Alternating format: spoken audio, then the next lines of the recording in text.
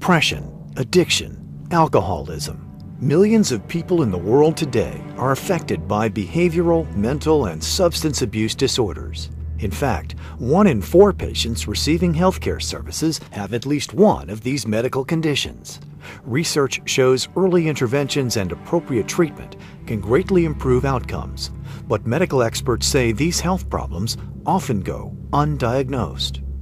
Mental illness and substance abuse is not often recognized or diagnosed because there still is a lot of stigma that is attached to mental illness and substance abuse, that somehow it is all a matter of a person's character or behavior.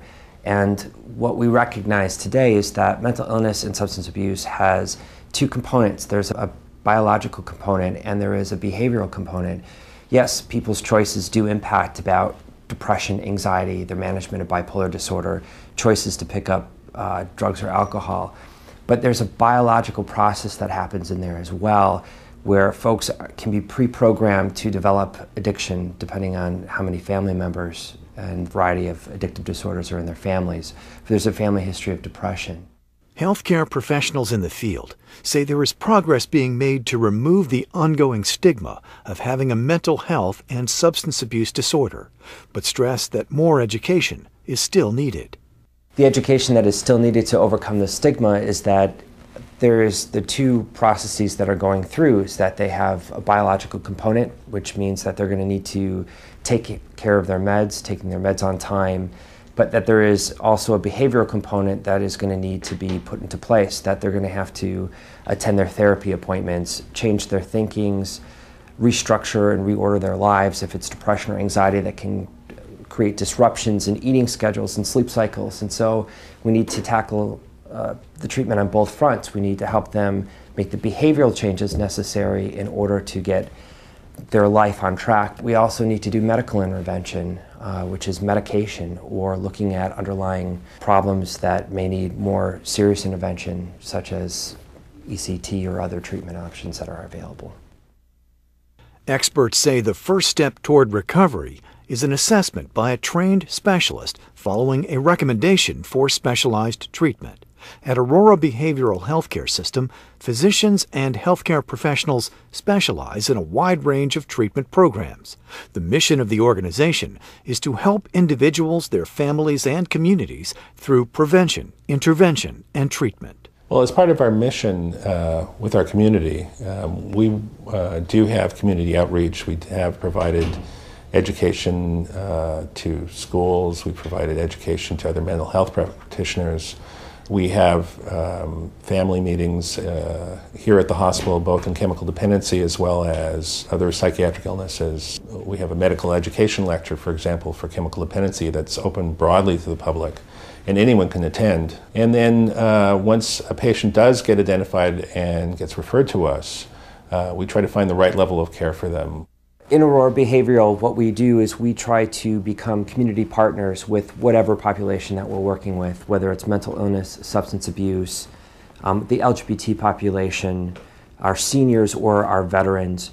We really want to make sure that with prevention, we want to make sure we are educating about symptoms so people can recognize when they are experiencing problems. We also want to let them know that we are there to help. So whether that is seeking services at any of our facilities or that we need to refer out to another facility that would be better able to manage their problems, that is part of where we come in as a community partner. Advancements in medication, therapies, and treatments are proving to demonstrate effectiveness in treating behavioral health conditions.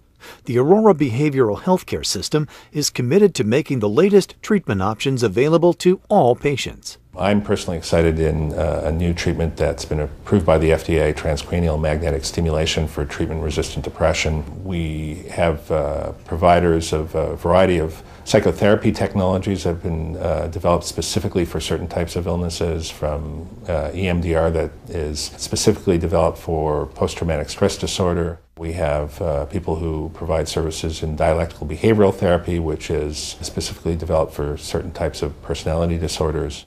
The important thing is that we do a good evaluation and then customize treatment for each patient and pick from the menu of various different types of services we have available, try to provide the best care that we can.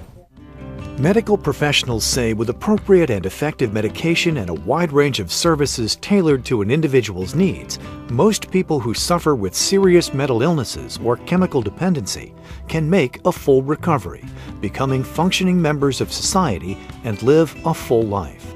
The family can expect something that's very rare in the medical and health field, that when you have a family member being admitted or being treated, that you're part of that recovery team. Usually you're excluded and you have to fight to be able to help. Here they embrace you and they make you part of the recovery team. Any person coming into Aurora Behavioral can expect to be treated by a team of experts, from psychologists and psychiatrists to medical doctors, nurses, case managers, and social workers. They will have a unified team that will be able to address any of their needs that they are wishing to have addressed. Established in 2000, Aurora Behavioral Healthcare System is made up of 6 acute psychiatric hospitals designed to provide a variety of inpatient, day treatment, and outpatient services for all ages. It is the mission of Aurora facilities to be the mental health anchor in our community. We take that very seriously. We not only provide community education, but we provide free assessment and referral services.